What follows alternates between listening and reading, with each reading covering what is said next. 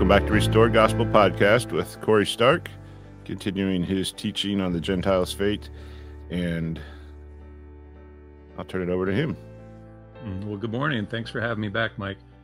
We talked from the first book of Nephi, chapter 7, last time about words soon and speedily and how those meanings may have meant something different when Nephi was writing them in hundreds of years BC.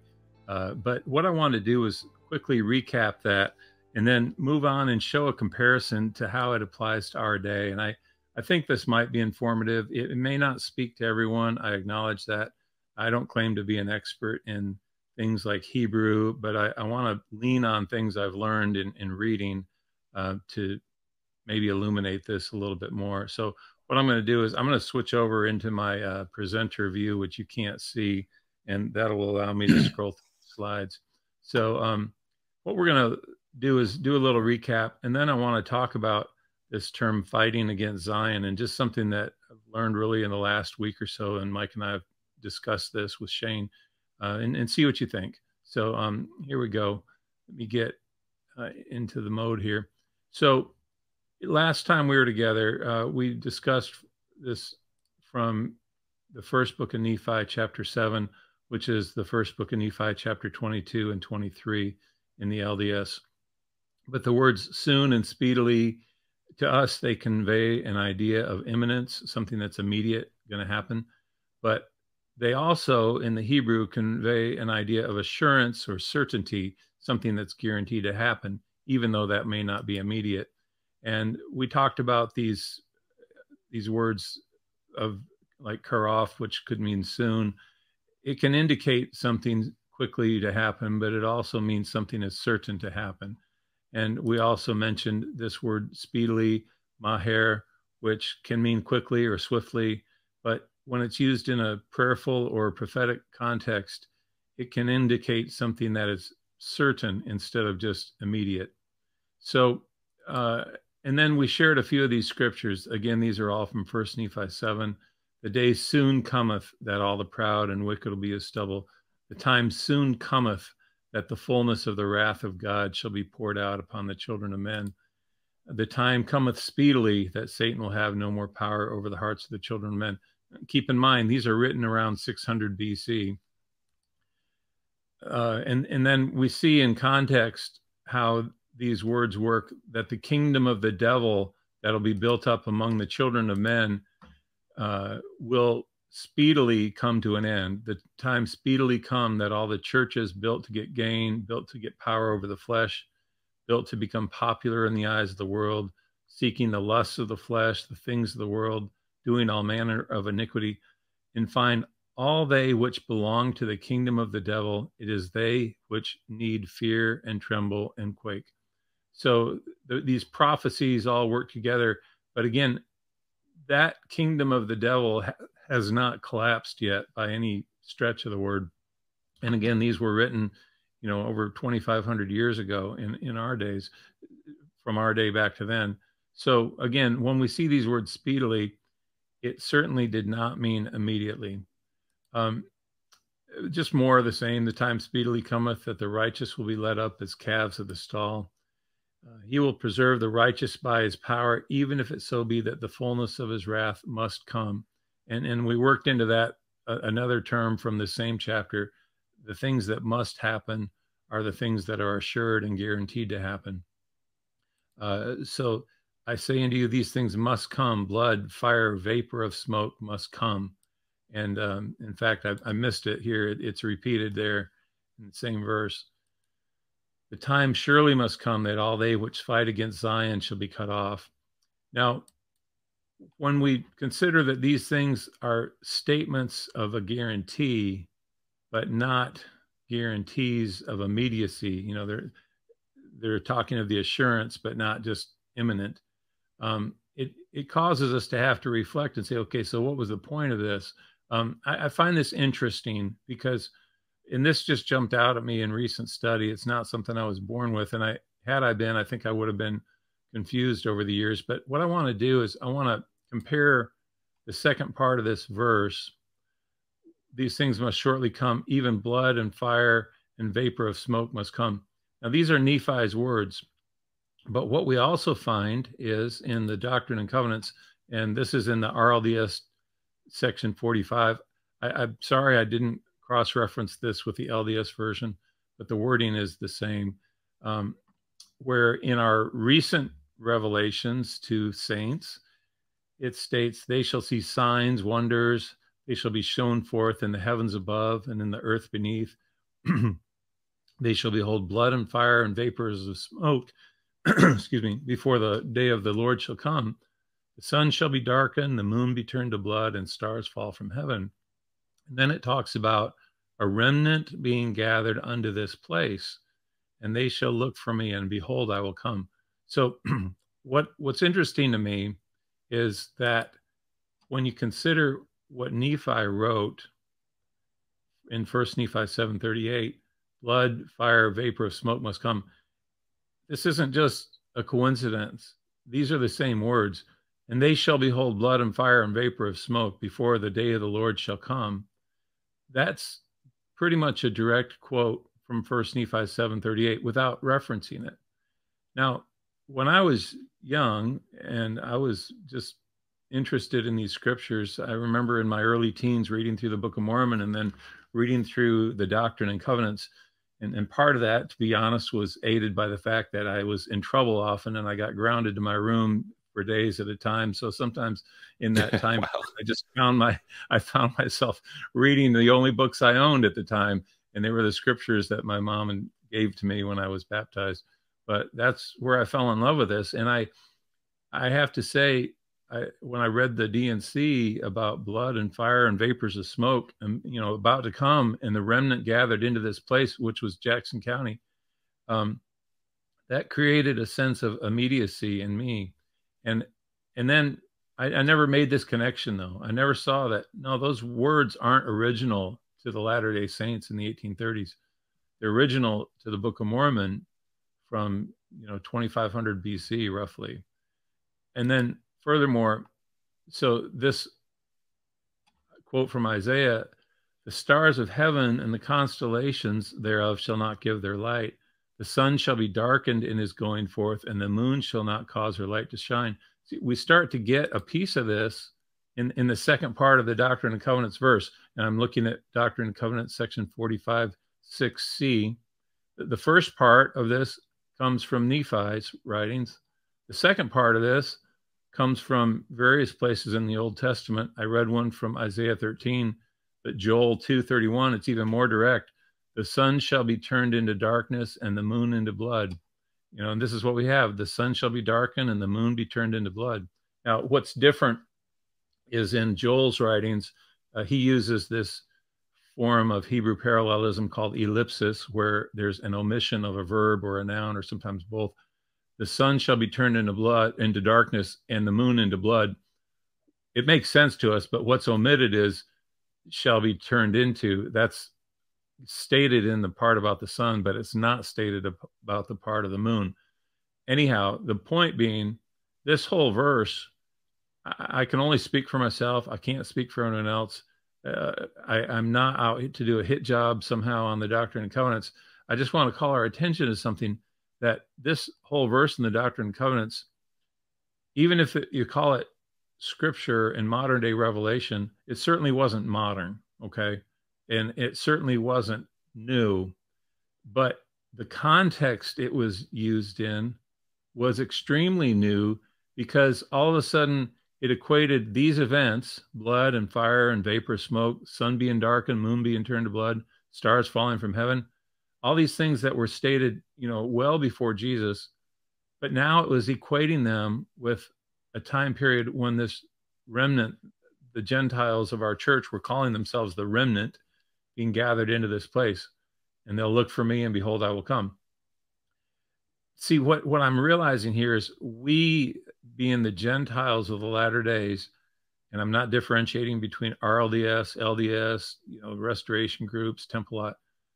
Nephi didn't either, by the way. We were all just Gentiles to him. That's the only thing he ever calls us, is Gentiles. But we called ourselves a remnant. And the real remnant were the descendants of Joseph, who live on this land yet today. But but we were all of a sudden stating we are the remnant and we're going to be gathered.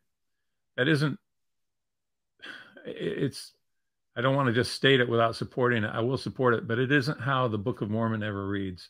The Book of Hey, Corey. Mormon really, yeah. So, sorry, I don't want you to lose your train of thought. So a couple of things comes to mind. Number one, it's nothing. There's nothing wrong with using explanation or scripture or even revelation and quoting previous scripture. Right, that happens in the New Testament. And I find more and more things I thought were cool in the New Testament was Jesus or other people quoting Old Testament, and it was kind of understood among the people because they were so literate in their scriptures, the way they worshiped, that they would even quote part of an Old Testament, and people knew the context of it. But I wanted to ask. I was just going to say to your point right there, the New Testament people were still Old Testament people. I mean, they were keeping the law of Moses up to the time of Jesus' death, and we've made it a New Testament, but they didn't differentiate. Really, they were right. Go ahead. So I think the key here is I don't think not that it's an issue that maybe Joseph was using Old Testament scripture, or Book of Mormon scripture, but perhaps this timeline of the remnant being gathered unto this place. So these Old Testament scriptures, what are they? What's the timeline and context? Like Isaiah and Joel, are they talking about Jesus coming the first time? Are they talking about the last days before the kingdom of heaven comes down to earth? Because it's hard to see in context here. Right. And this is where, honestly, the answer to that question, to find the answer, you really have to look to what Jesus says in 3rd Nephi. And he does put a timeline to it. I'm not going to say one of these, a timeline doesn't exist, but where Nephi writes and Isaiah write and Joel write, they don't really disclose a timeline in these words, because my point is this: their words are more about the guarantee of it. It's guaranteed that these covenants are going to be fulfilled. And so we'll try to unfold some of that, I think, the timeline. And again, the last session, this is kind of why I'm recapping, talked about those 8 signposts. Well, those 8 signposts are part of the timeline. None of them have been fulfilled yet, okay? When the Book of Mormon comes to the Gentiles through Joseph Smith Jr., I think the biggest mistake they made was they assumed that meant it was the end of time, and they were incorrect. When the Book of Mormon came, it was the beginning of the second time of the Gentiles, or the last time of the Gentiles, but it wasn't the end. And so this, again, it's complex, and I know we're digging in a little deep here. And again, my purpose isn't to try to say, well, we can't trust the Doctrine and Covenants. But as you point out, yeah, there's nothing wrong with borrowing scripture, but the error comes in when all of a sudden you put the wrong timeline to it. And the saints have been guilty of this since the beginning. I mean, we just assume, and I have a few more scriptures that point this out, that they assumed everything was going to happen, the next day. And some of that most of it really comes from the Doctrine and Covenants. I don't have in this slide series a list of patriarchal blessing messages that were given through Joseph Smith Sr., but they get even more pointed in things to the fact, things of timelines, if you will, like, hey, Zion's going to be redeemed within the next year, and you're going to transport yourself to the city of Enoch, and things like this, which, honestly, I just don't think were true. But that all put this sense of immediacy back in our people. So, yeah. Okay. I don't know. I know I'm being a little nebulous, but I think the greater point of all of the Old Testament Nephi's writings is they were talking about the surety of it. They were talking about how it was guaranteed to happen, but they weren't putting it on a date on the calendar. And that's the unfortunate error that Joseph Smith and others around him seem to make, is they were kind of nailing it down on the calendar now.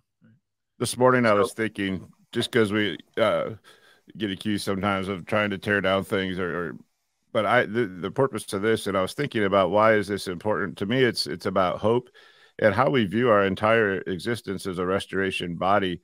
We look back in history and say it's just one failure after another, and every generation that failed to build Zion, just couldn't be righteous, and it's like a self-fulfilling prophecy of why should you get this defeatist mentality? Like, why should we even try? None of our ancestors could do it. We're failing miserably. We're dividing, and the call keeps coming out to be one. And what's keeping us from Zion?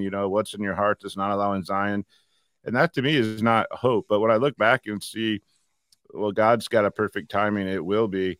My hope just becomes getting to know Jesus and allowing things to fall into place. And when enough people know Jesus in their heart and have a heart of Jesus within him, then whatever is going to come, we're going to be part of the Lord's work. And if we don't, then we're not going to be. And so shifting my focus gives me much more hope and something I can have control over from day to day.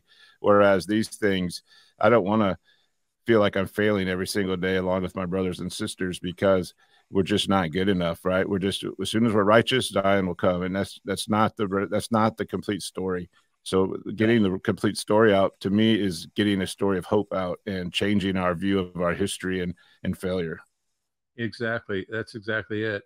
It's that hope in Jesus. And it's a larger hope than what we have allowed ourselves to enjoy in those scriptures, like Zion's no further or closer or further away than the condition of the hearts of my people. We've heard that, and then we've used that, like you say, for the reason, but we've also limited that to thinking it's about the Gentiles. And where that scripture, I think, misses the point is that the signposts to fulfill Zion's return is that it's the hearts of the remnant, the true remnant, not us who call ourselves a remnant, but it's the heart of the blood remnant of Nephi's descendants, who, when their hearts turn back, then these things begin to unfold. So, yeah, I agree with you. I wanted to show you this next slide. So it's the same information. I just squished it down to sort of summarize that what we just said. The DC scripture, Doctrine and Covenant scripture, was not original, although I thought it was. It came from the ancient texts of Nephi, Jacob, and Joel. And here's the issue. It caused people in the 1830s to believe that these events were then to be at hand.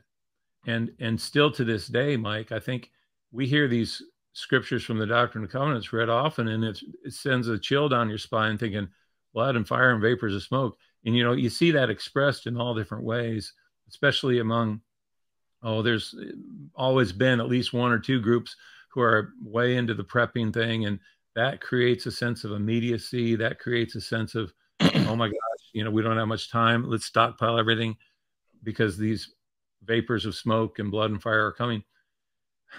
I know, and I'm not saying that they're not coming, but they have never come in the time frame that people put to it. Back when, just to name a name, back when Bill Clinton was elected president. I mean, we're going back to 1991, sometime in there. I would kill to have Bill Clinton president again, considering how far things have slid since then.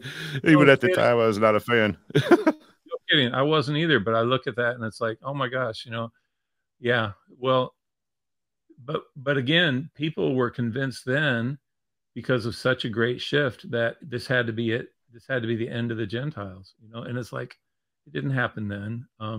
So I'm not here to try to predict when it's supposed to happen, but something important that you pointed out to about kind of our saints in general, I think it's important that we have this hope that we can rebuild on the Book of Mormon. We can rebuild on the truth that is shared to us and for us from the Book of Mormon. We can take a deep breath. We can even take a step back if we need to, and we can see this clearly, or more clearly, if we will allow ourselves to let go of some old paradigms. And I'm not saying step away from truth. I'm saying find the truth where it was really stated, like in these scriptures from Nephi and in these scriptures from Joel. And then take a step back from some of the things that people were saying in the day, which, I have to share this honestly from the heart. I feel sorry for Joseph Smith. We shared scriptures from the Book of Commandments where it said, translating the Book of Mormon will be your only gift. Don't pretend to any other. And then I read many things where I feel like, man, was he just put up to this? Was he being encouraged by people around him? We need a revelation on this now. And it's like, I don't know. That's just my opinion. But when I consider these things, I start to think, I don't know. There just weren't any sermons from the Book of Mormon. They were taking little verses and then they were putting their own spin around them, and that became the message to the people.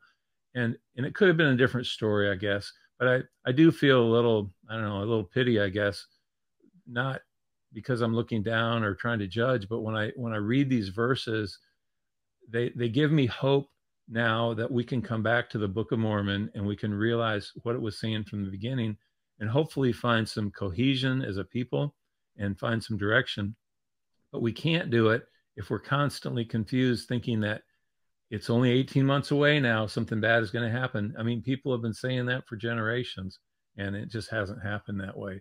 But those little short term, this is my testimony, something bad's going to happen in another 18 months or whatever it is now, those work against us as a people.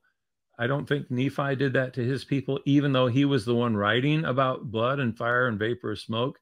I think his people understood that he was talking about these things are guaranteed to happen eventually, but maybe not in his day or even his. We talk about something bad, something bad happening, but also, as you pointed out many times, God moves parallel. It seems when something bad is happening, something good can be happening too. And if you want to believe that, in 18 months, bad things are going to happen, it could also be, what if there is a really good movement?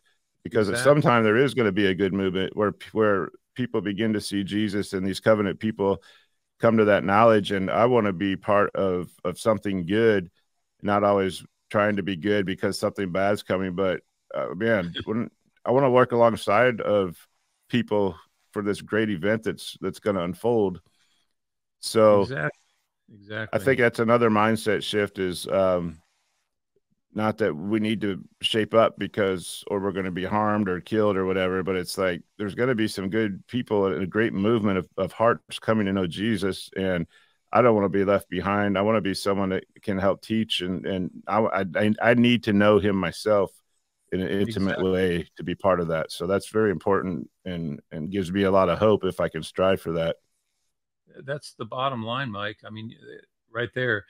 If it's any example to us in our day, the people who made the difference, who got the Lamanites' hearts to change, were indeed truly the Nephites whose hearts had changed. They experienced, Alma Jr., for instance, experienced this huge change of heart, and he wakes up and he tells everyone about it, and that never leaves him. I don't know of many people. I would like to be one, I suppose, if that was possible, but I think that's what it takes. It takes people whose hearts have changed, who can then go out to God's remnant and say, this is what you want, and this is what you need to let go of. But it isn't the message that we've told them in the past, that, you got to come here to Zion right now because the world's going to collapse around you. I mean, that's been always it. It's been this quick, emotional, make your move now or you won't get the chance sort of message. And it omits this greater truth that, no, you need to forsake your sin and be filled with the Holy Ghost and become a child of Christ. These are the true enduring messages that they have yet to hear. All right. Well, I hope I haven't derailed you too much, Corey. No, not at all. No, it's good. It's all part of it. So just a little more of this. I think it's interesting.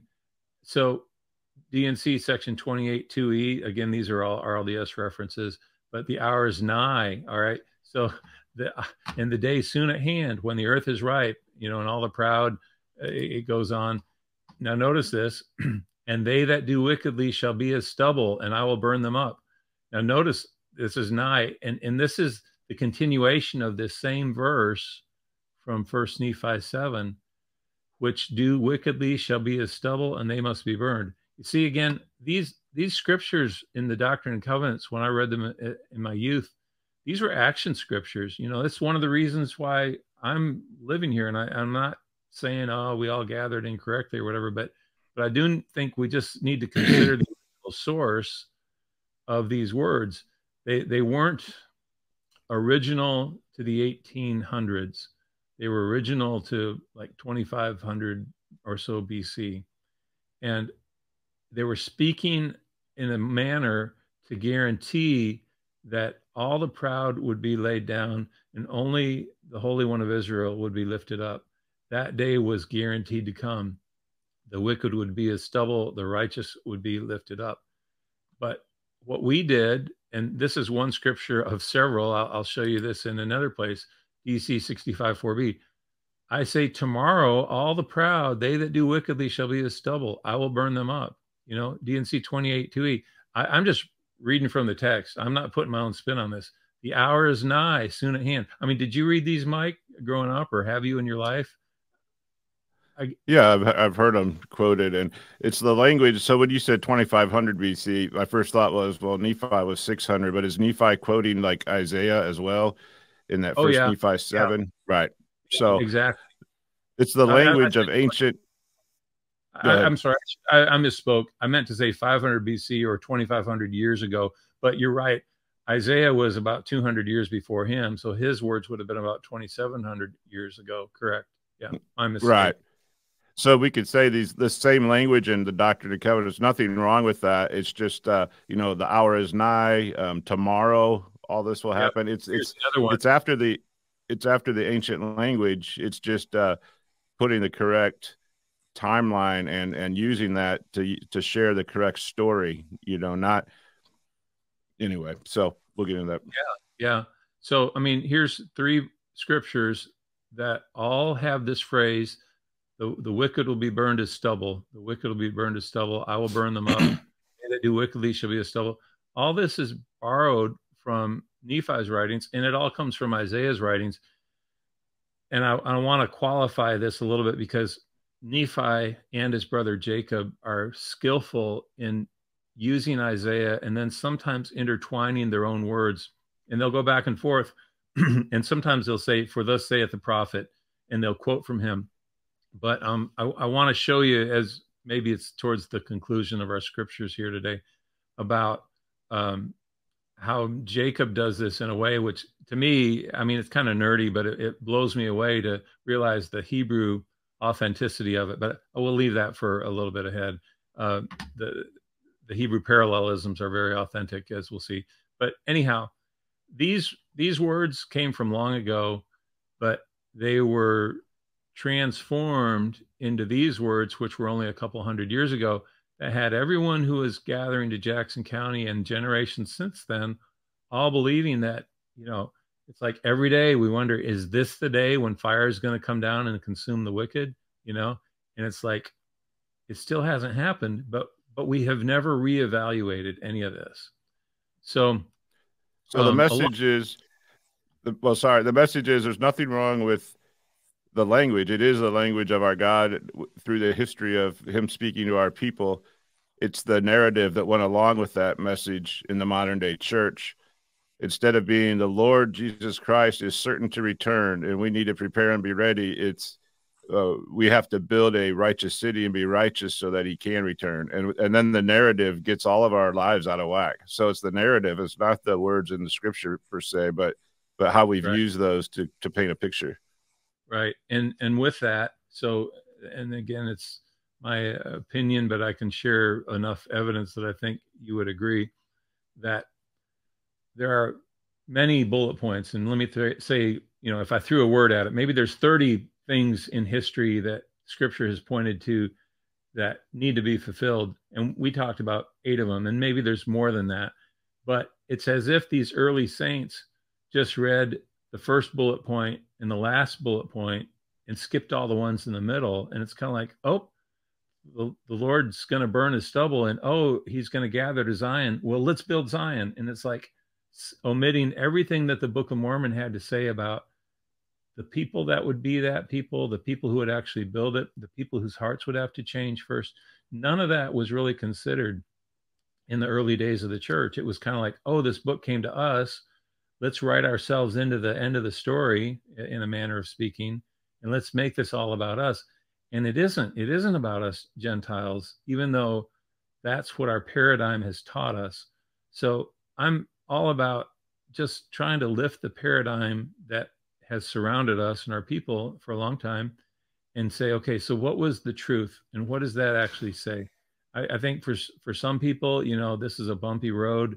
They don't want to consider that anything we believed in our past about ourselves is incorrect. But yet, I can't read the scriptures any other way. And to me, they tell a beautiful story of hope that we've really prevented ourselves from seeing, the hope and the promises of God to all of his people. And this through the covenant he made with Abraham, stating that in his seed, all the nations of the earth would be blessed, both Jew and Gentile. All right. Anything more on that, or I'm going to go to the next little section here? Nope. All right. So getting back to this idea about fighting against Zion, this is just a picture in Jerusalem. This on the outskirts of the old part of the city is a hill that used to be what was called Zion. And I got this from Bible study tools. I think, yeah, there's a source down here. These words here are simply from that Bible study tools page. But when I heard the word Zion, I'm going to back up to this.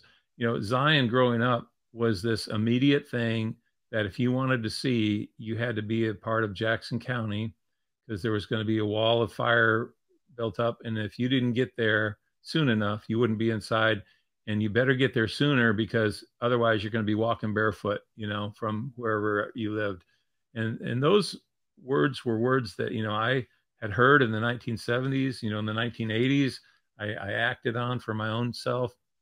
And maybe there's a greater plan that God has behind all these things. Even if, we really thought when we moved here that, we got here in the right year, because next year everyone was going to be without food and barefoot. And Zion, this place in Jackson County, was going to be the only place of safety. That's how immediate we believed these things to be.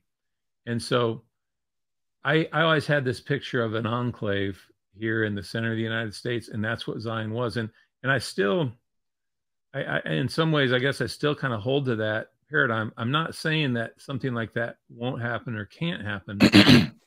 God has had other ways of discussing Zion that we have closed our eyes to, or we've been limited in thinking about, because once this paradigm's in place, it takes hold and its roots are deep, and it's hard to see this any other way. So what I want to do is I want to share a couple words about what Zion was historically, that again, we can then go back to the Book of Mormon and see what God's been saying all along about it. And maybe this can help shape our opinion. So Zion was this hill in the previous picture in Jerusalem, located outside the walls of the old city. The term Mount Zion is found in the Old Testament. Now, this is from the King James Version. We have our own separate version in the Inspired Version, but I'm not here to comment on that. If we take the King James Version for what it states, it's mentioned in Samuel and in Kings, and later the Temple Mount. But the point this author makes is that its meaning has shifted and is now used as the name of ancient Jerusalem's western hill. In a broader sense, the term is also utilized for the entire land of Israel. So Zion became sort of a metaphor, first for the Temple Mount, later for the hill, later for all of Israel. And then we have a few scriptures that point this out from Samuel.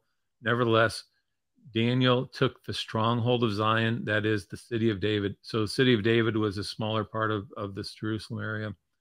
The inhabitants of Jabez said to David, you will not come in here. Nevertheless, David took the stronghold of Zion, that is the city of David.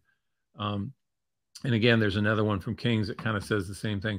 But Zion was maybe this stronghold part of Jerusalem back in its day. So in the book of Isaiah from the King James, we get some more writing, and this is from Isaiah 29, not as it's been changed in the Inspired Version, but as it reads in the King James, which may or may not have its flaws.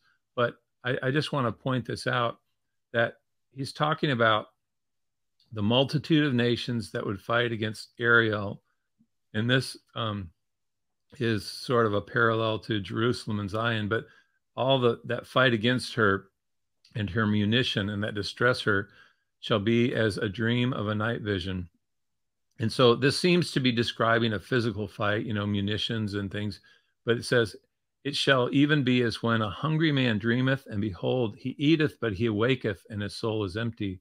Or as when a thirsty man dreameth, and behold, he drinketh, but he awaketh, and behold, he is faint, and his soul hath appetite. So shall the multitude of nations be that fight against Mount Zion. Well, this, again, was from the prophet Isaiah, and one could definitely read this as a physical fight against Zion, but he's speaking metaphorically here, and he's talking about the emptiness of people who are so certain in what they're doing. Like, for instance, you're dreaming, and if you've ever had a dream and all of a sudden you think you're eating something, but you wake up and you realize, oh, that was just a dream. There wasn't any satisfaction from it, but I thought I would have it. And maybe it's in that very moment when you're about to take a bite of whatever that is, that fruit or that pizza or whatever, and you realize you're just biting your lip. You're right. There's nothing there. That's what he's saying. It's that emptiness that's going to come to people who fight against Mount Zion. That feeling of emptiness is what he's trying to convey. And he's not really stating it's in a physical sense, but more of an emotional, like they're going to work really hard to do something and it's going to fall flat. That's the idea that's coming here from Isaiah. And so what I was curious about this, because I saw this term fight against Zion in the Old Testament. And I also saw it in the Book of Mormon. And I'll show some of those scriptures in a little bit. But it occurred to me that as the Gentiles that I have been, a part of my whole life and our nation and our centuries with the church now, we had this idea that fighting against Zion was this, again, picture of people who were in Jackson County and we were protected and everyone else outside us was evil and we were good. And that was the fight, right? But what's interesting, so I know we've talked about this, but I was curious. So I asked this website, openai.com, it's this chat GPT or artificial intelligence, as some people like to use it.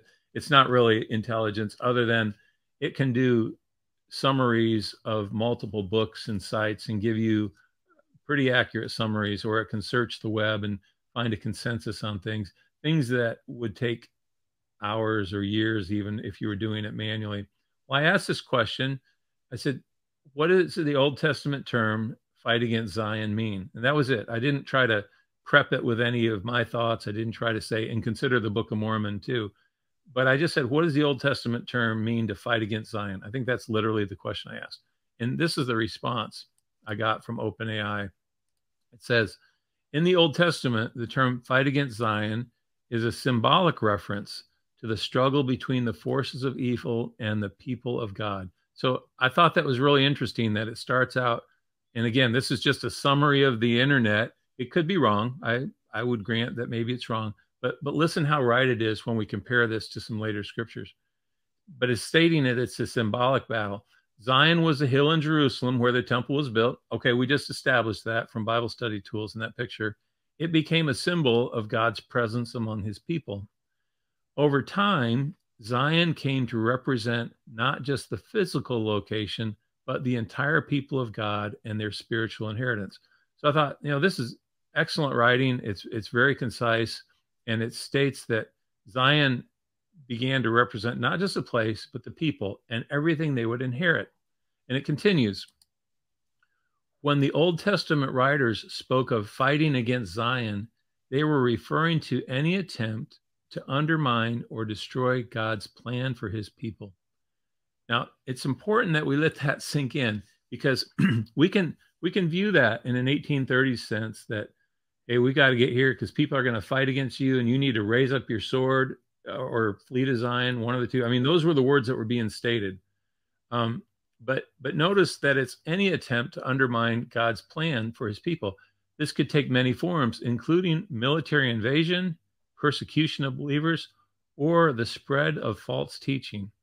Now, isn't that interesting? I had never considered this, and I just found this week, that to fight against Zion, you could simply teaching incorrect things about Zion, right? You could be spreading false teaching. That's a form of fighting against Zion. Well, and consider, well, I was going to consider, if you keep it just in the physical realm of, takeover of a city, then that doesn't play out in Isaiah what he said, because the physical city Zion was taken over. It was destroyed. Yeah. It was brought captive. The Jews just recently were able to return.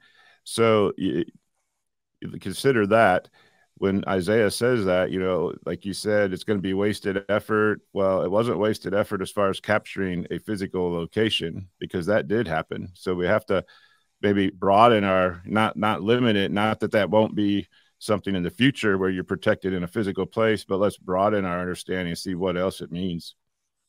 That is such a good point, Mike. I love your insight into that, because, think of it from a couple angles.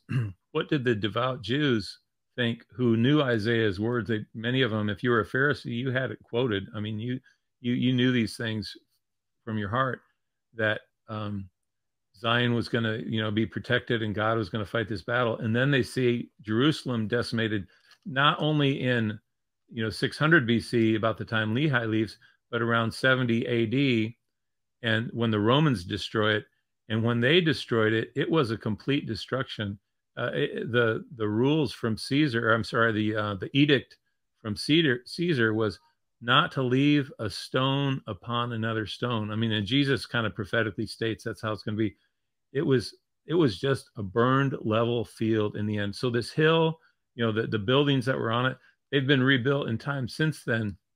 The reason when you see the Jews praying at the Wailing Wall, well, it goes down, and it goes down deep, because it was the foundation of the second temple, I think is what it was, that was built after the Jews returned at about 530 BC. But this temple foundation was the only thing left, because it was well down into the dirt. It couldn't be seen by the Romans, who decimated everything. So you're right. If we're only considering the physical, well, the physical was already destroyed of Zion. So what does that leave us with? We've got to see this as in a bigger idea spiritually. And we can't go back to just a narrow teaching of Zion simply being this idea that Gentiles had from good hearts to become righteous and secluded in the 1830s here in the center part of America. So, yeah, I think that's an excellent point you make. Well, it gives hope when I think that, well, go ahead. I don't want to distract you. No, go ahead. You go ahead. Yeah, no. I'll say it's a changing of hope for the Jews and the house of Israel, if they realize that God didn't fail them all of those times by allowing them to be taken over. I mean, we've never had to be refugees, thank God, in our modern day time, but imagine what they felt like. They have the words of Isaiah, and then they're several times taken away captive, brought back, the city's destroyed, brought back. Well, the same thing for us, only we're looking at it from a different perspective. We're waiting for it to be established, and it continually doesn't become established. So it's a switching of a mindset brings hope, and not that God's failing us or we're failing God, and so we're suffering, but it's according to the word and understanding the word correctly. And that when those two things align, then you have hope and trust completely in God, and you don't have this little voice on your shoulder saying, well, God's correct, but maybe we're not good enough. And then doubt enters in, because you can't trust God completely, because you're bringing yourself into the equation, and we're always going to let ourselves down. Right. Yeah, exactly. And when we look back at the real promises that were given at the same time period of these scriptures about fire and smoke and all these things, it was a real hope. It was a genuine hope. And it wasn't this contingency upon some attitude among a few Gentiles. It was a total change among all of God's people. Well, so this spreading of false teaching could be fighting against Zion. And this ties in with things the Book of Mormon teaches. So this fighting against Zion, and again, back to the AI definition, is often used in the prophetic passages that warn of impending judgment for those who oppose his people. Hey, I have to ask you, because one of my screens just went dark. Can you still see the main PowerPoint? Yep. Are you? Yep. Okay. All right. Yeah. That screen went dark on me, but I'm fine. So then it concludes, and it says, ultimately, the message of the Old Testament is that those who fight against Zion will not succeed. But this is a larger definition of God and his covenants. God is sovereign over all things, and his plans for his people cannot be thwarted. I think this is amazing that the definition is reduced down to this, because the plan and the promise for Zion is God's plans for his people. Okay. That's literally what it meant back then. And that's what it means. And his covenants will unfold in a day to come where all these people's hearts change back to God, just the way they did for the Nephites in the days of Alma. That's given to us in the Book of Mormon so we can see, hey, has it happened then? And as it happened in the jail of the Lamanites when they were about to kill the latter Nephi and Lehi, their hearts are changed and they become missionaries and they become more righteous than the Nephites. That type of change is the promise of God and his plans for his people who thought they were forgotten. And in fact, God answers that in Isaiah's writings. And he said, I'll tell you this. He said, you think I've forgotten? He said, can a woman forget her sucking child? You know, can a woman who's given birth, who's been breastfeeding, can she forget about that child? No, there's no way. And I know we've discussed that before. It's not physically possible. Well, God comes back and says, yeah, you know what? They could forget. He said, but I won't forget. He said, I've graven you in the palms of my hands. He said, I will not forget this promise. And so God's plans will not be thwarted for the promises he yet has for Israel. But they weren't intended for the 1830s. And they weren't intended simply on a condition that Gentiles have held over ourselves that may or may not be exactly correct. So coming back now to D&C, we get a scripture. It's also from Doctrine and Covenants, section 45, 13a and c. It shall come to pass among the wicked that every man that... Yeah. So I don't think your PowerPoint's advancing. It's still on the Fight Against Zion screen. Okay, this is what I'm going to do. Let me stop sharing something real quick, and then I'm going to restart my PowerPoint here, and I'll catch right up. Give me just a second. Okay. So I think I'm right here. And I hope this works. I'm going to start from the current slide. Can you see that now? Well, you'll have to share your screen again or present your screen again. All right. Sorry about the technical goof here. Share screen. I'm just going to share. I guess I'm going to just have to share the whole thing. My other screen, I don't know why this happened, but it just it goofed up on me. But let me go into the PowerPoint here. So can you see that now? Yep. All right. Just close that little box up there. Yep. So this fight against Zion from the Doctrine and Covenants, again, is brought back to an immediate condition that this is happening right now. It shall come to pass that among the wicked, let me get my laser back up. Sorry. Every man that will not take his sword against his neighbor must needs flee unto Zion for safety. You know, these words loomed over me growing up. And it shall be that was the one that really set in on me too. Flee to Zion for safety if you don't want to have to be in a battle. Exactly. And then suddenly we couldn't make sense of it. We're within a few months of arriving here in the center place, all the saints were expelled under an extermination order that no governor of any state has ever even come close to mandating any other time since then. But there was a promise then. So we were told to flee for safety. And it should be said among the wicked, let us not go up to battle for Zion, for the inhabitants of Zion are terrible, wherefore we cannot stand. So there's this idea of not fighting against Zion. All this put in my mind that the fight against Zion was about to happen. You needed to be here now, and the battle was going to be right on your heels. As you came in, the door was going to close right behind you. And again, I'm not trying to say this in a way to degrade the Doctrine and Covenants or the faithfulness of saints who lived before us. But again, the Doctrine and Covenants conveyed that these events were imminent and that the fight was about to be a physical fight for the city by Gentiles. So when I look at what the Doctrine and Covenants says now, when we look at it in the first book of Nephi, it's also stating this about fighting against Zion. It says, all they which fight against Zion shall be destroyed, for the time must come. I'm sorry, the time surely must come that all they which fight against Zion shall be cut off. What is this talking about then? I mean, to me, you could use this in the same context to say, well, it's people gathering into the city in Jackson County. But remember our definition from OpenAI that to fight against Zion means to literally be, to fight against the promises God has made, or to fight against false teaching. This, to me, is beautiful. Blessed are the Gentiles of whom the prophet hath written, for behold, if it so be that they shall repent and fight not against Zion, and do not unite themselves to that great and abominable church, they shall be saved. For the Lord will fulfill his covenants, which he hath made unto his children. And for this cause the prophet hath written these things. And that should be a period, not a colon. But what's interesting about this is it's equating fighting against Zion with fighting against the covenants that God has made with his people. And when we expand these things, this is actually a little chiasm here, but I don't think I have it drawn out in the next slide. But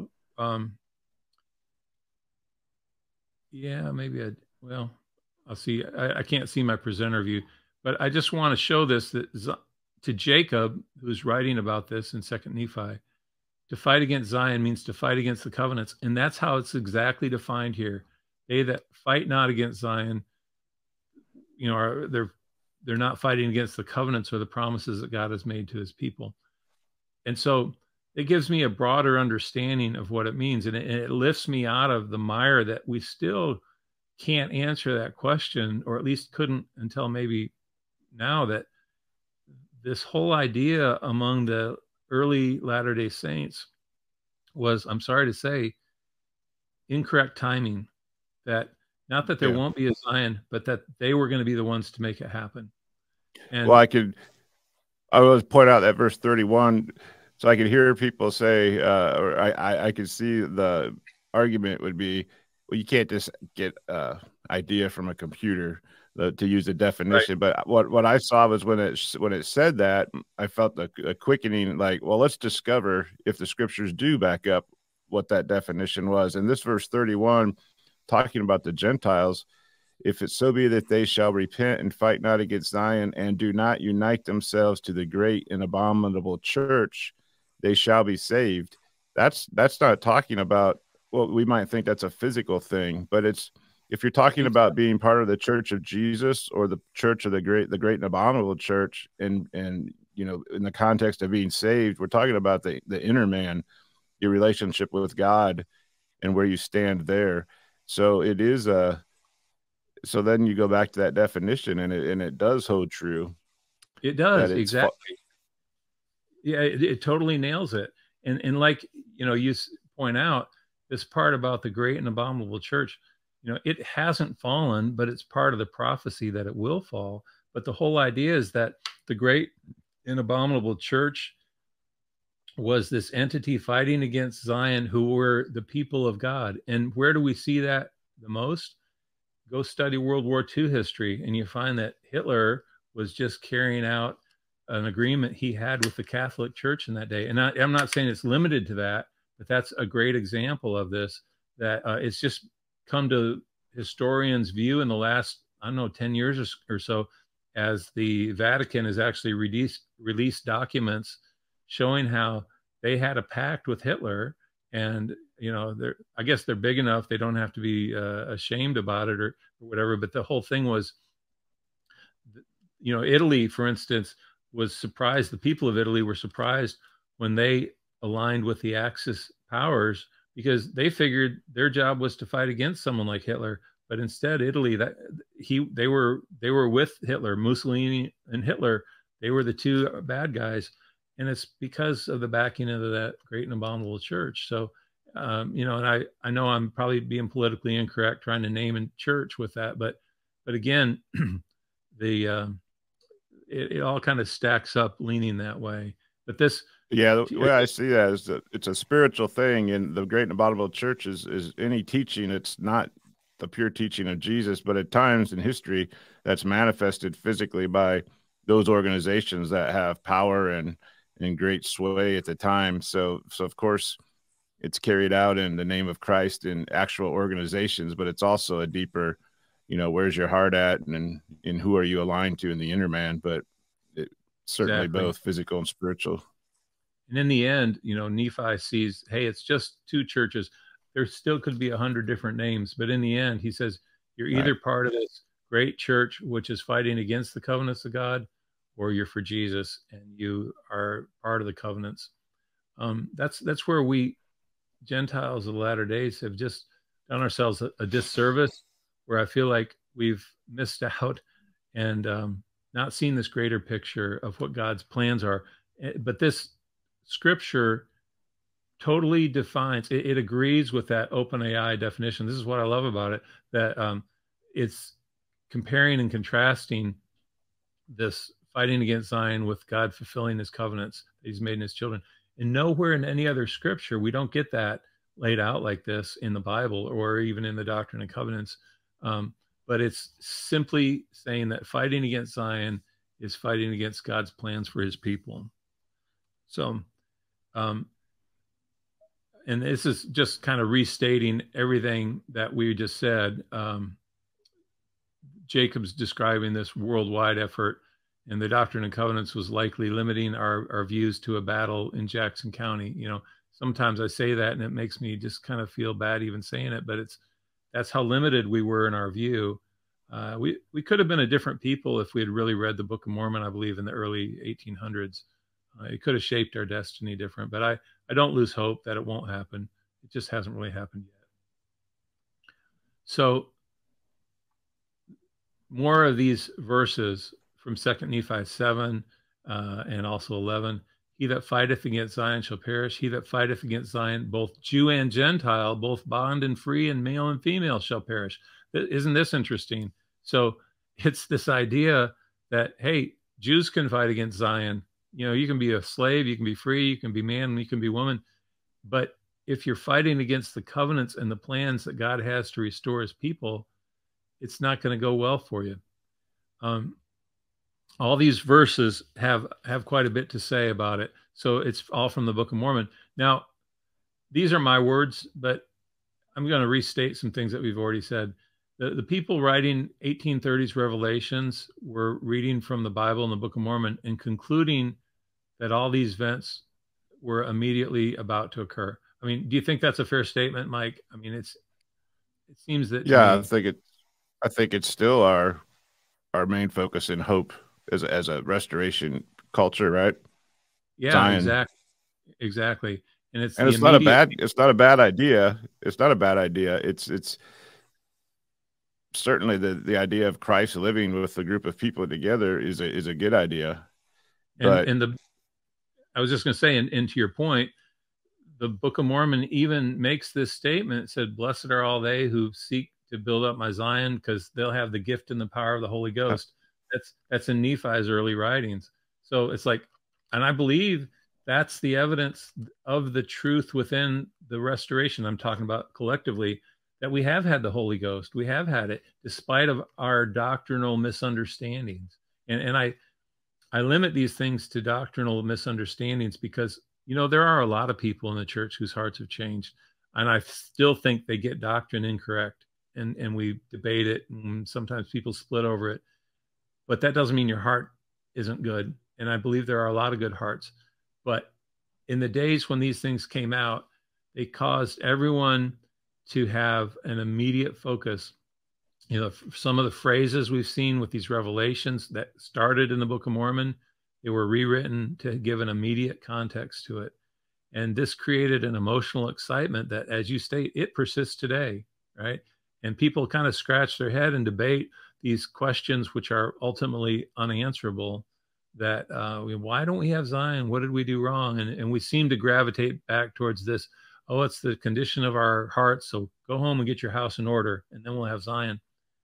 All that totally skips over all the signposts. And I'm not saying it's not a great idea, but we're ignoring a lot of facts if that's the only reason we think Zion doesn't exist. I feel like in order to have spiritual peace, we need to relearn from the source. We need to work to remove some of these false paradigms.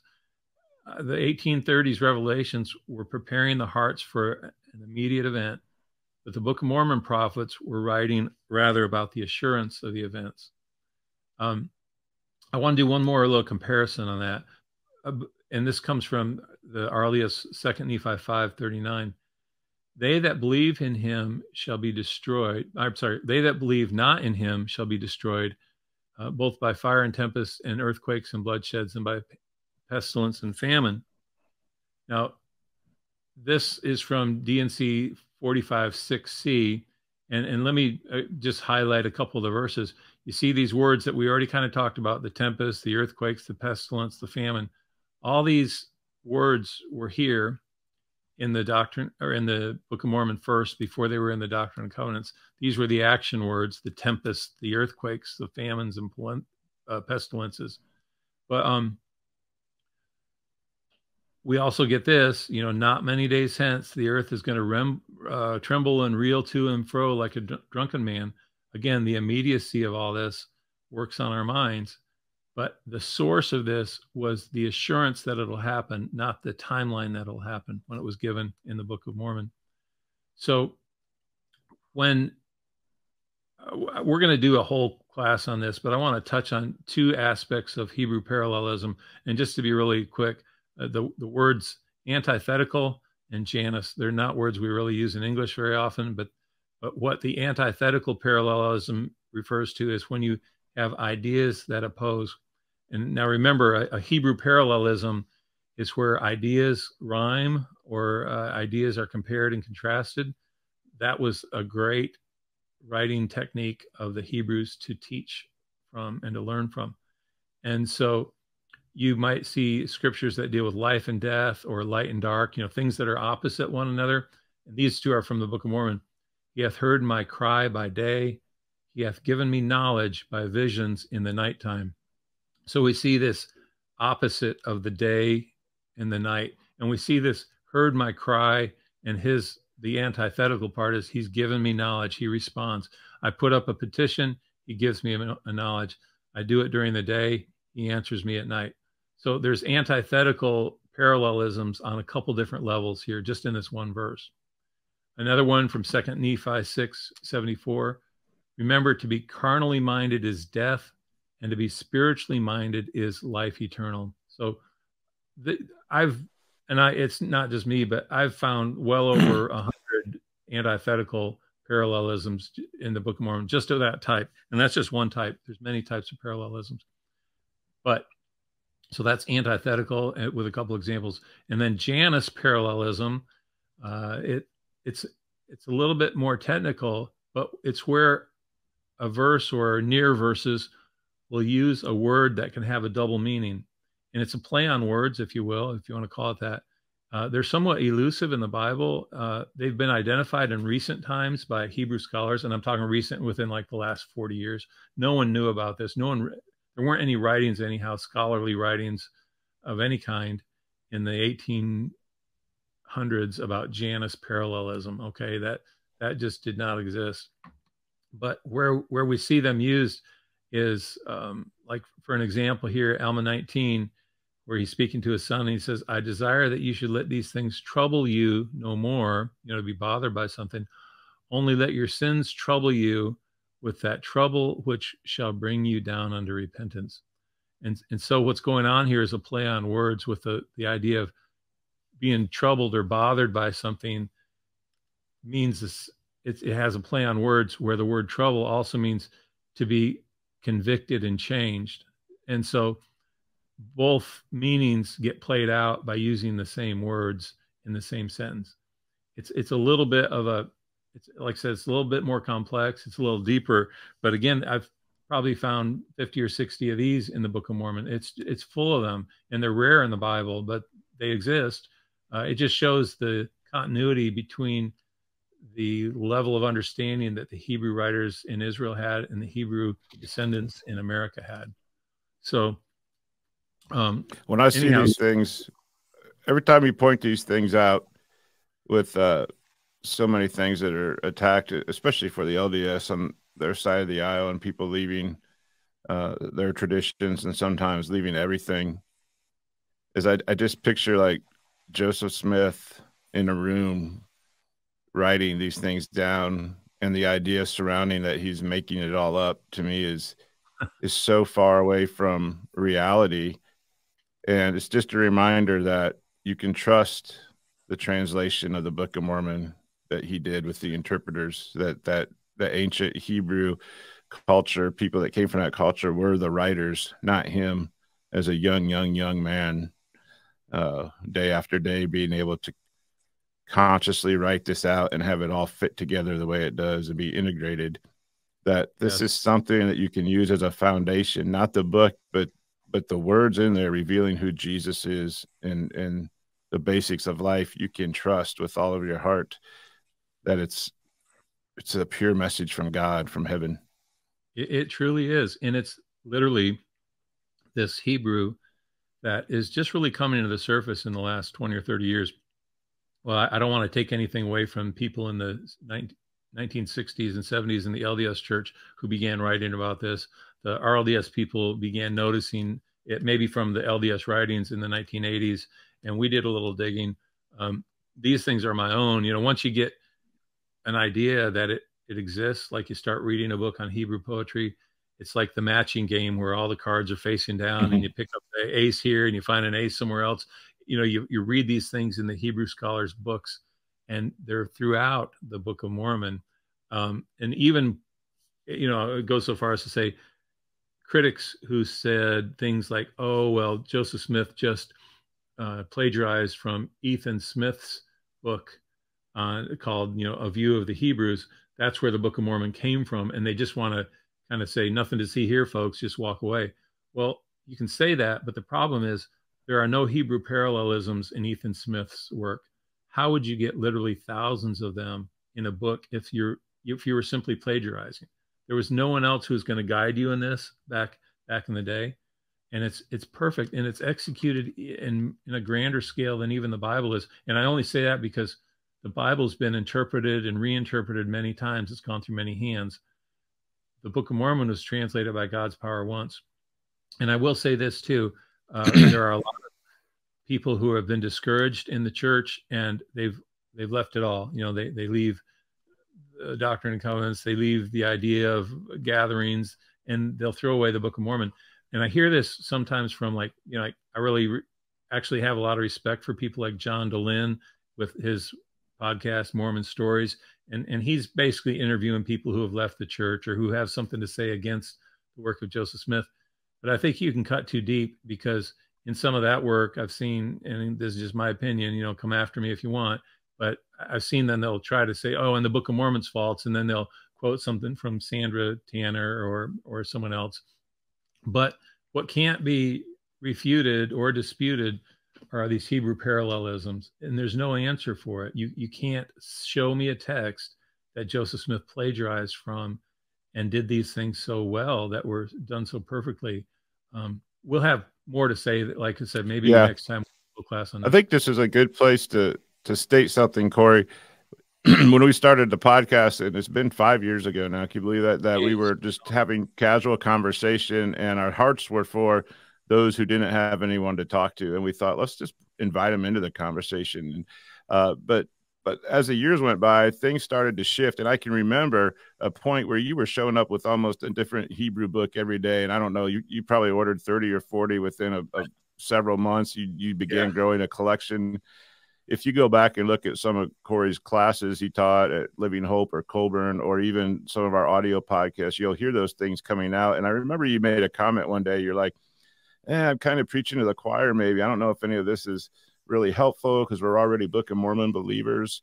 And that thought rang true to me when I started diving in and really looking at history and wanting to know what was truth and what was not true and what sources to rely on.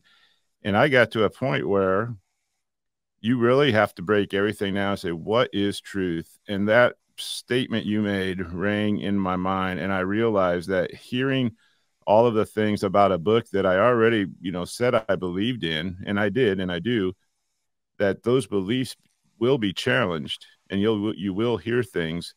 And just, it was so cool because I'm like, there is a purpose for this among our people. I mean, of the whole Latter-day Saint culture, there is a purpose for you studying that and other people bringing these things out, because your foundation is shaken. And what do you walk away from? And what are you going to rely on? And you can still rely on extraneous teachings of Joseph. You can rely on the Book of Mormon, but to me, the Book of Mormon is true, and it's necessary to point these things out, because my heart really hurts for those that are throw everything away and they're left floundering. I think John DeLynn is probably an atheist or not sure. Sandra Tanner, I really think she's a lovely woman, a kind heart. She's a Christian, but she did, throw away the Book of Mormon. And so it's a sad thing. Yes. Yeah, it is. Some of those people, I think, who would throw away the Book of Mormon would get caught up in, just to name an example, things saying, oh, well, see, this scripture is very much like something in Timothy or in Galatians or whatever. And Joseph Smith plagiarized it. And it's like, no, the brass plates were the source of all scripture for them in the New World and in the Old World. I mean, the plates that Lehi had Nephi grab weren't the only set of scriptures in the world. And there were others, but the New Testament, like you said, copies from the Old Testament. We already stated that in the podcast. And the fact that these words are similar means that they were just quoting from a similar source without a reference. So anyhow, some people see that and then they quickly let it all go. But it's like, come back and see some of these Hebrewisms. I'd be glad to share more about them as we go. But it's a truth that I don't think can be argued against. Well, I find value when you throw these things in from time to time, just as a reminder of how incredible this body of work is that we are able to hold in our hands and read from. I appreciate that. And just to your point, that's how I begin every day. Literally, I don't know why, but I get up early, and sometimes I get up early with the thought on my mind of the scripture. And these scriptures are things that I haven't considered before, but sometimes I don't make it very far, but I'll spend a couple hours in the morning before anyone else is moving in the house, just with the Book of Mormon open, and sometimes just pondering a verse. And sometimes it's just been in recent days where I don't want to say these ideas come to me, but these principles become apparent and they become manifest. And so it's been a beautiful walk, because I don't think you can ever find the bottom of it. The deeper you go, the more comes up. And it's like, it's this amazing thing. I've got a notebook that's full of notes that I've taken just on these things, these Hebrew things that I've been learning. And anyhow, it's a fascinating study. It might be a kind of not a big deal to other people, but to me, it really supports the truth of this story. So Janus parallelism, that's just one example. Now, what I want to show us is when we look at this verse from 2 Nephi 5, which I shared, there's a little more context to it. What this basically is Jacob's writing, and he's quoting from Isaiah. But there's a little bit in here that isn't in the King James version of Isaiah. And I want to show you how it completes it because of the way he's got it written. And first of all, I'm just going to go to here. We can see the same verse. When we look down here, we'll see, I'll just read it through. They that believe not in him shall be destroyed, both by fire and by tempest, by earthquakes, bloodsheds, by pestilence and famine. So this has been sort of the basis of our verse all day long for this podcast. But I want to share the rest of it because it's really profound to me. They shall know that the Lord is God, the Holy One of Israel. And then he asks a rhetorical question, for shall the prey be taken from the mighty? Now that's this vision in my mind, like if a lion has a deer and it's planning to eat that for dinner, what are your chances of pulling that deer out of its mouth? Probably none. That's the prey being taken from the mighty. Or he says, shall the lawful captive be delivered? Here's another scene given metaphorically. Someone who is legally found guilty and they're put in a prison, and it's just this barren dungeon, and they're locked in there. Are they going to get out? Probably not. But what happens, and this is done in a chiasm, that's the first part to show you, is, but God says, even the captives of the mighty shall be taken away. So he's saying, hey, even the ones, and now his captives are his people, right? This is all in the context of fighting against Zion. Even the people who were made subject by their Gentile enemies, they're going to be taken away by God. The prey of the terrible, this deer in the lion's mouth is going to be delivered out of his mouth. That's what he's saying. And what happens is we get an antithetical parallelism here, because he's asking this question and he's delivering an opposite response. So that's what makes it antithetical. So it's a chiasm, it's an antithetical parallelism. And then what we get is a Janus parallelism. And let me give you the bottom. This verse right here, Jacob adds. It's not in the King James. And I believe that it may have been part of it, and it wasn't in the canon of scripture that we have from the King James, which may have come from a different source. But when you consider what Jacob writes, it totally completes the chiasm, because it begins, they shall know that the Lord is God, the Holy One of Israel, the highest of all gods, and the mighty God shall deliver his covenant people. So that is the bookends on this chiasm. But what's more is we get this Janus parallelism too, which is, again, it's just another level of magnificence. He's talking about the prey from the mighty, the mighty lion, the captives of the mighty shall be taken away. The people, the prey of the terrible shall be delivered. So we get this presentation of the words mighty and delivered, but by human or by animal things. But how is it summarized in the end? For the mighty God shall deliver his covenant people.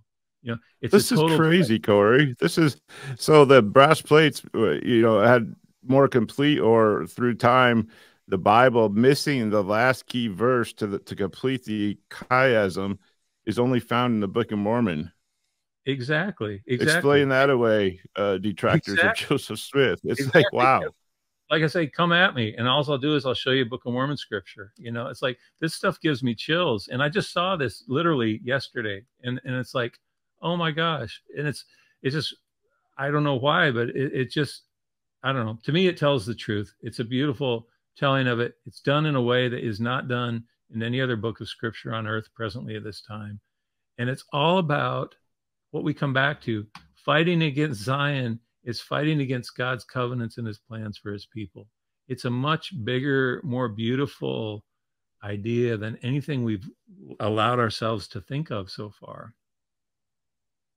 It's important to complete the thought process too, because you find something like this that's just so cool. It's not to say, now I can prove the Book of Mormon's real. It's like, okay, I can trust this book. Now, what is the message, and how can I implement it with complete trust in my life so that I can be changed? Exactly. And sometimes we stop at the first thing of just proving the book is true and getting into debates. But man, it's not about that. It's about being able to trust it with all of your heart and make it your standard, and what you're going to rely on how you know about God and what you should be doing in your relation with him and others. Exactly. So this is just an example of this, that, it's all about God's covenants to his people. It's not the limited view we've given it. There's no way you can say this doesn't exist, and like you said, to have a statement like this where the chiasm's completed only in the Book of Mormon, I mean, how beautiful is that? Now, again, and this is my last slide here, just summarizing, Jacob and Nephi's writing drives home a larger message, larger than all the saints of the 1830s believed that Zion was then to be established. But it's larger in that God has a mighty plan in fulfilling his covenants to all the house of Israel. Early saints wrote according to the Book of Mormon in part, but put their own timeline to it, and that is not correct. And again, this is where I kind of feel sorry for Joseph Smith in a way, if he was being put up to this. But this idea of this imminent pending doom, it just wasn't part of what the Book of Mormon was saying, at least not then. It gave a lot of conditions that had to be satisfied before this final day. But when Zion's purposes are fulfilled, all the signposts must be fulfilled. We cannot will them to happen. We can't just hope it happens. They all happen when God sees fit. And that term is what the Book of Mormon says. They happen in God's time when he sees fit. The prayers of the ancients like Abraham, Isaac, Jacob, Lehi, these people were that their descendants' hearts would return to God. And that ultimately needs to be our prayer too, that their hearts return to God on the same. So let me get out of this and let me get back to being here. I'm going to stop sharing the screen. Here we go. So what I'm hearing today is the well, go ahead. No, I was going to say that's it for today. Go ahead. Yeah. So not leaving behind our idea that there could be a holy place. There probably will be a holy place where people are with God, and maybe there's some physical protection, but expanding and broadening the idea that there's also a very important point when we're talking about fighting against Zion, and that is going against the plan God has for his people that he wants to covenant with and that he's made covenant with, and keeping those things in context and not changing the story is important. Yeah, it's the whole story. And I feel like in our telling of it in generations past, we haven't told the whole story. We haven't talked about the covenants. Maybe we don't understand the covenants. That's always worth looking at more closely. So in a sense, we could be ourselves fighting against Zion by not doing that. See, exactly. That's exactly it. And I look at these ideas that have been generated among our own people. I mean, our own peers, Michael, we've had conversations.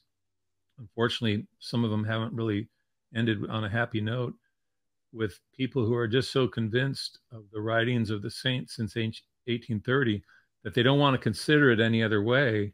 And to bring up the covenants and the plan that Zion is, a greater thing than we've ever been told. It's like that in and of itself, just holding on to these past traditions is exactly like you say. It's fighting against Zion in a way, even though we think we're living for it. Right. Well, thanks for sharing that, Corey. This was an interesting one. We got some education on Hebrew and language, and got our faith strengthened in the book that it's divine, and have a new way maybe to start meditating and praying about fighting against God's plan. And am I aligned with his plan, or am I aligned with maybe some traditional thinking? Because I don't want to be one fighting against God's plan. Yeah, exactly. Me neither. I'm going to make a PDF of this PowerPoint presentation, and I'll give you the link, Mike. I'll put it on Restored Gospel. Okay. You can download it for notes. You can have it. Yeah, we said we were. Well, we said we were going to make a little tutorial, maybe every broadcast, just a little something people can see on restoredgospel.com, because that's a great website with great resources, and I don't know if we all take advantage of those. Yeah, that's right. I didn't really prepare one this time, but we'll do it next time. I'll show you a couple more things you can do with it. And next time we get together, I think we will try to turn back to the class material that we didn't finish at Living Hope and finish that presentation. That'll probably take 2 or more presentations on podcast to do. But I'm excited about that. Right. And I thank you for the opportunity. And it will probably be another little bumpy ride, but my only thing is the Book of Mormon has shared a story from the beginning that I don't believe we've told. And I'm not here to downgrade anything that's happened in our past or to dismiss people who've worked so hard for what we have. But I feel like the idea of God's kingdom as it's presented in the Book of Mormon is one we need to learn and understand so that we can share it. And so anything I say, I'm going to be able to compare it back to the Book of Mormon, and hopefully you can see the logic behind all that too. So look forward to the next time, and guys, just keep walking each other home. We appreciate all of you that join us and reach out in comments and emails. So keep them coming. It helps direct some of the conversation. So until next time, God bless.